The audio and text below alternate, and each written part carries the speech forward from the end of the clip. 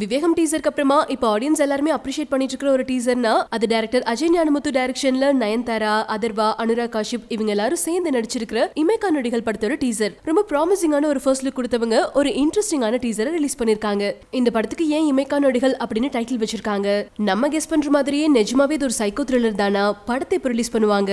இந்த படத்துல விக்னேஷ் சிவன் சாங்ஸ் எழுதிருக்காரா? இந்த மாதிரி பல டவுட்ஸை கிளியர் பண்ண இமைக்கா நொடிகள் படத்தோட டைரக்டர் அஜய் ஞானமுத்து நம்மளோட இருக்காரு. சோ அஜய், படத்தோட ஃபர்ஸ்ட் லுக் டீசர் செம்ம ரெஸ்பான்ஸ் கிரியேட் பண்ணிட்டு இருக்கு. சோ அதுக்கு முதல்ல உங்களுக்கு ஒரு பெரிய அப்ளாஸ்.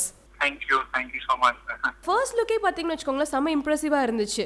மேபி இது ஒரு கூடு விட்டு கூடு பாயிற படமா இருக்குமோ, இல்ல ஒருத்தங்க வந்து இன்னொருத்தங்க ஐடென்டிட்டி எடுத்துக்கிறாங்களோ அப்படி தோணுச்சு. அதே டீசர் ரிலீஸ் ஆனதுக்கு அப்புறமா இது ஒரு சைக்கோ த்ரில்லர் அப்படிங்கிறது கன்ஃபார்ம் ஆயிருக்கு.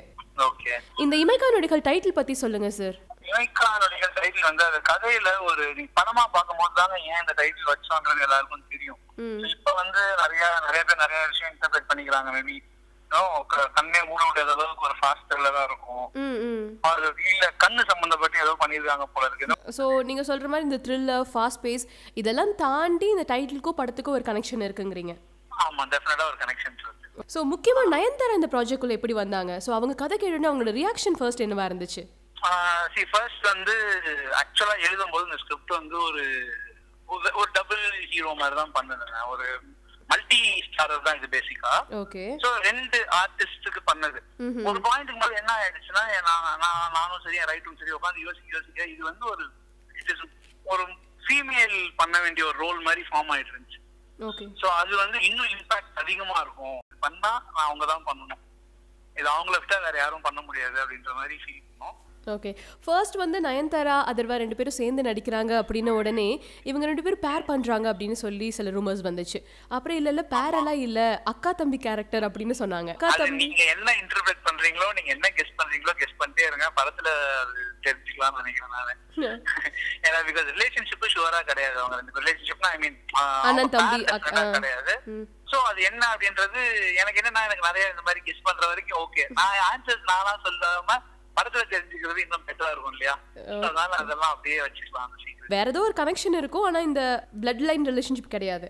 ஆமா, நீங்க அதனால வாங்க தியேட்டர்ல வந்து பாருங்க, பார்த்துட்டு அப்புறமா சொல்லுங்க. அனுராக் காஷ்யப்போட ரோல், அவரோட ரோலுக்கு வந்து நீங்க கௌதம் மேனன் இன்னும் ஒரு சிலர் எல்லாம் அப்ரோச் பண்ணீங்க அப்படின்னு கேள்விப்பட்டோம் சார். வேற யாரையுமே அப்ரோச் பண்ணல, கௌதம் சார் அப்ரோச் பண்ணோம். எஸ், அது பட் வந்து அது டுவர்ட்ஸ் எண்ட் அது ஒரு மாதிரி பண்ண முடியாம போயிடுச்சு.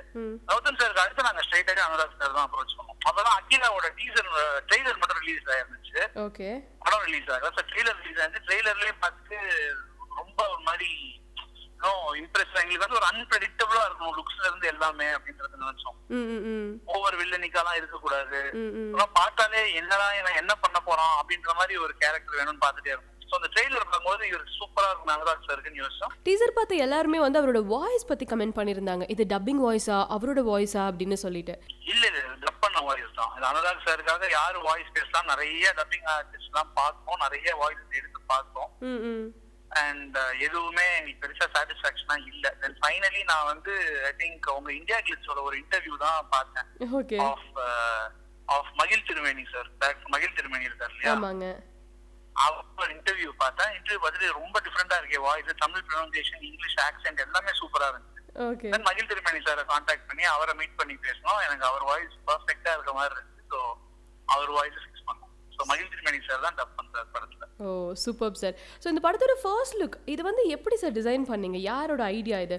இதுக்குள்ள ஒரு ஐடியா இருக்கு, அது சொன்னா எனக்கு வந்து நாங்க லைட்டா ஏதோ படத்தை பத்தி சொல்லிடணும்ன்ற பயம் இருக்கு. பட் என்ன விஷயம்னா, நான் வந்து எப்பவுமே கொஞ்சம் ஸ்ட்ராங்கா நம்புவேங்க. வெறும் வந்து ஒரு லுக்கோ சம்திங் அப்படி இல்லாம எனக்கு நான் ரொம்ப ஸ்ட்ராங்கா கண்டென்ட்டை நம்புற கேரக்டர். டீசரா இருக்கட்டும், போஸ்டரா இருக்கட்டும், எல்லாத்துலயுமே கண்டென்ட் பேசணும் அப்படின்னு பாப்பேன். Okay okay. ஆக்சுவலா வந்து இதுதான் உங்களோட முதல் படமா ரெடியாக வேண்டியது இல்ல சார்? ஆமாங்க, இதுதான் நாங்க பண்ண வேண்டியது ஃபர்ஸ்ட். பட் அதான் இல்ல, இனிஷியலா ஃபர்ஸ்ட் படம் பண்ற டைரக்டர்ஸ் வந்து பாப்பாங்க என்ன ஹேண்டில் பண்றது, அது எல்லாமே இருக்கும் இல்லையா? கண்டிப்பா. சோ அப்ப எனக்கு செட் ஆகல. சோ ஓகே, ரீமாண்டி பண்ணதுக்கு அப்புறம் ஒரு படம் ஹிட் கொடுத்துருக்கோம் போது ஒரு கான்ஃபிடன்ஸ் இருக்கும்ல, அந்த கான்ஃபிடன்ஸ் இது படம். ஸோ உங்களுக்கு மட்டும் இல்லை, நிறைய டேரக்டர்ஸ்க்கு வந்து ஸோ இது வந்து இண்டஸ்ட்ரிக்குள்ளே நீங்கள் எப்படி சார் பார்க்குறீங்க? ஆமா, இது என்னன்னா இப்போ ஒரு படம் பண்ணணும் அப்படின்னும் போது எல்லாருக்குமே கிரியேட்டிவிட்டின்றது அதுக்கு எண்டே கிடையாது. நம்ம என்னனாலும் யோசிக்கலாம். But to bring it on screen அதுக்கு நிறைய பட்ஜெட் தேவை, நிறைய மேன் பவர் தேவை. இது எல்லாமே வந்து இப்போ ஒரு ஸ்கிரிப்ட் இன்ட்ரெஸ்டிங்கா கூட இருக்கலாம், நல்லா இருக்கலாம். ஆனா அது நம்ம மேல இன்வெஸ்ட் பண்ற அந்த ப்ரொடியூசர்ஸ்க்கு வந்து நம்ம மேல ஒரு கான்பிடன்ஸ் இருக்கும். ஏன்னா ஒரு பெரிய சம் இன்வெஸ்ட் பண்ணும்போது என்ன இந்த பசங்க ப்ரூவ் பண்ணிருக்காங்க, ஃப்ரெஷ்ஷா வராங்க, இதை பண்ணிடுவாங்களா அப்படின்ற கான்பிடன்ஸ் அவங்களுக்கு வரணும். கண்டிப்பா அது ப்ரொடியூசர்ஸ் ஒரு சிலர் ட்ரஸ்ட் பண்ணி விட்டுருவாங்க. when it is ஒரு கொஞ்சம் பெரிய ஸ்டாரிங் ஃபிலிம்ஸ் அப்படின்னும் போது நார்மலா ட்ரஸ்ட் பண்ணி விட்டுருவாங்க. இமாய்க்கா பண்ணேன், ஓகே நம்ம வந்து ப்ரூவ் பண்ணிடலாம், நம்ம அடுத்த ஸ்டெப் நம்ம எடுக்க முடியும்.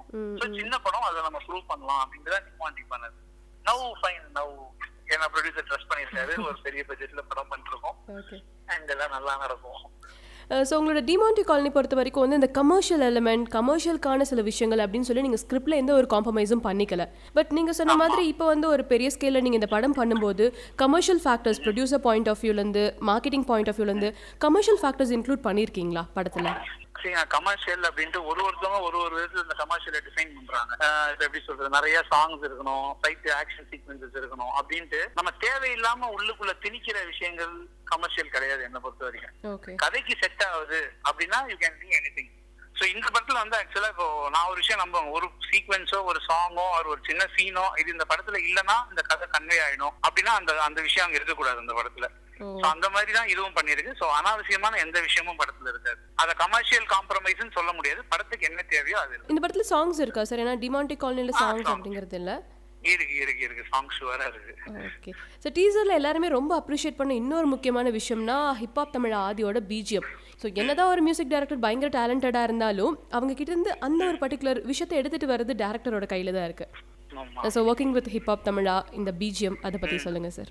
ஹிப் ஹாப் தமிழா வந்து எனக்கு வந்து பேசிக்கா மோர் தென் சாங்ஸ் எனக்கு வந்து நான் பிஜிஎம் தான் ரொம்ப ஃபோக்கஸ் பண்ணுவேன். ஏன்னா பிகாஸ் அதுதான் படத்தை எலிவேட் பண்ணும். சாங்ஸ்ன்றது ஓகே இட் இஸ், அதுவும் தேவை, necessary to give it. But அதை தாண்டி ஒரு படத்தை சப்போர்ட் பண்ணி கொண்டு வர்றதுன்றது பேக்ரவுண்ட் ஸ்கோர் தான். ஸோ எனக்கு வந்து இனிஷியலா ஸ்டார்ட்ல இருந்தே எனக்கு ஹிப் ஹாப் தமிழா தான் சார் வேணும்னு நான் ஸ்ட்ராங்கா என் ப்ரொடியூசர்கிட்ட பேசி தான் ஹிப் ஹாப் தமிழா இந்த ப்ராஜெக்ட் கமிட் பண்ணது. அண்ட் அவருக்கு ஸ்கிரிப்ட் ரொம்ப பிடிச்சிருந்துச்சு. ஸோ ஒர்க் பண்ண ஆரம்பிச்சாச்சு. எனக்கு தெரிஞ்சு இந்த படம் வந்து hip ஹாப்போட one of the best background score ஃபில்மா இருக்கும். சூப்பர். பட் அந்த அளவுக்கு வந்து இவர் தான் எனக்கு வேணும்னு உங்களை வந்து எந்த விஷயம் அவர்கிட்ட இம்ப்ரெஸ் பண்ணுச்சு அவரோட ப்ரீவியஸ் ஒர்க்ஸ்?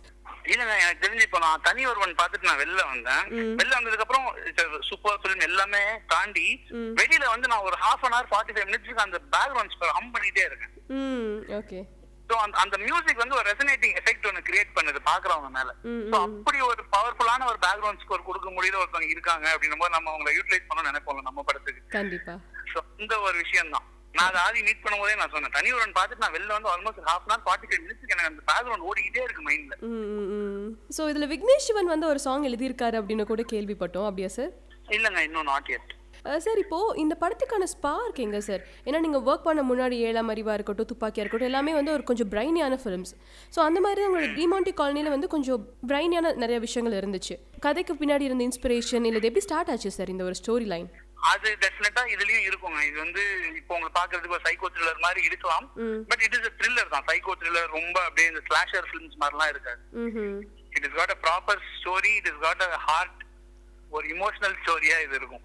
ஸோ அது கொஞ்சம் கொஞ்சமா சர்ப்ரைஸா இருக்கட்டுமே அப்படின்னு நாங்க வச்சிருக்கோம். இல்ல உங்களை வந்து எந்த ஒரு விஷயம் இம்ப்ரெஸ் பண்ணுச்சு இந்த ஒரு ஸ்டோரி லைனுக்குள்ள கொண்டு வர உங்களோட டெபியூவா எழுத ஆரம்பிக்கும் போது? எனக்கு பேசிக்கா த்ரில்லர்ஸ்னா ரொம்ப பிடிக்குங்க. நான் வந்து த்ரில்லரோட ஃபேன் நான். எனக்கு வந்து இந்த ரொம்ப ரியல் லைஃப் ஸ்டோரிஸ் அதெல்லாம் வந்து விட எனக்கு இந்த மாதிரி பயங்கர த்ரில்லர். நான் போனேன், நான் உட்கார்ந்தேன், எனக்கு ஸ்கிரீன்ல இருந்து கண்ணே எடுக்க விடாம ஒரு படம் இருந்துச்சுன்னா எனக்கு அந்த மாதிரி படங்கள் ரொம்ப ரொம்ப பிடிக்கும். ஸோ அந்த மாதிரி ஒரு ஸ்டோரி நம்ம பண்ணலாம். இது நான் ஆக்ஷன் சொல்ல நான் ஒரு சில ஸ்டோரிஸ் நம்ம போய் உட்கார்ந்தாலே இல்ல, நம்ம வந்து டிஸ்டர்பே ஆக கூடாது. என்ன ஆச்சுன்னு போயிட்டே இருக்கும் இல்லையா, கெஸ் பண்ண வச்சிருக்கேன். அந்த மாதிரி ஸ்டோரிஸ் ரொம்ப பிடிக்கும்.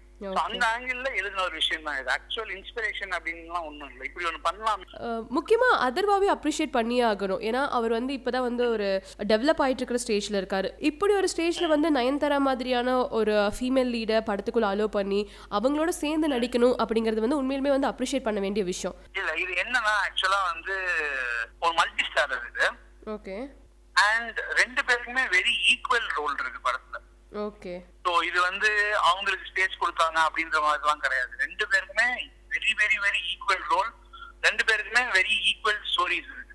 ஸோ இந்த படத்தோட ட்ரைலர், படத்தை எப்போ எதிர்பார்க்கலாம், ஸோ அந்த மாதிரி விஷயங்கள், சாங்ஸ் அது வந்து இன்னும் டிஸ்கஸ் பண்ணிட்டு இருக்கோம், இன்னும் ஃபைனல் ஆகல. ட்ரெய்லர் ஆடியோ வந்து எனக்கு அரௌண்ட் ஜூன் எண்ட்ல வரும்னு நினைக்கிறேன்.